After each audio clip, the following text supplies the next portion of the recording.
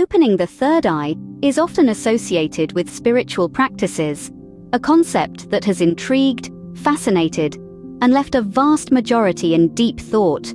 Now, while there may be no explicit scientific evidence to support the existence of a literal third eye, some people, scholars, and spiritual enthusiasts believe in practices that aim to enhance intuition, insight, and awareness.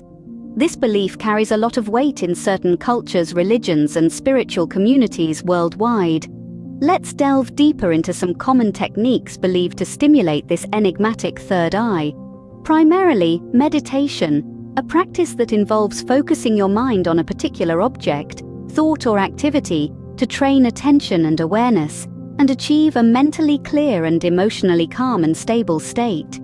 It's not just sitting in silence, but it's about quieting the mind to enhance concentration and relaxation. Next is visualization, an extremely effective mental technique involving the conscious act of creating pictures or images in your mind's eye. It's about using your imagination to create what you want in your life.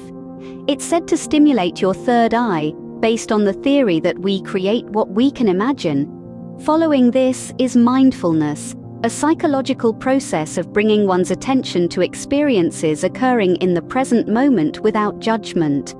In a world where multitasking is lauded, mindfulness encourages focusing on one task at a time, promoting peace of mind and clarity. Yoga, an ancient physical and spiritual practice, harmonizes the body with the mind and breath through the means of various breathing techniques, yoga postures, asanas, and meditation. It's believed that specific yoga postures can stimulate the third eye. Energy work, like Reiki and Qigong, is a holistic healing technique where a practitioner channels energy into a patient's body to activate the natural healing processes and restore physical and emotional well-being. Many believe that this energy work helps clear blockages in the third eye.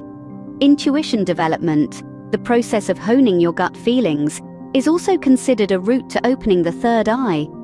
This involves learning to trust and making decisions based on your intuitive feelings rather than overthinking. Remember, opening the third eye is a personal journey, and results may vary from person to person. It's essential to approach these practices with an open mind and without any preconceived notions or expectations. It's not a one-size-fits-all experience and can differ based on individual perceptions and experiences. If you have concerns or specific goals, consider consulting with a qualified spiritual or holistic practitioner for guidance. They can provide personalized advice based on your circumstances. Lastly, it's important to remember the journey towards opening the third eye requires patience and discipline. It's not an overnight process, but a gradual transformation of consciousness. Thank you for watching, and don't forget to subscribe for more content like this.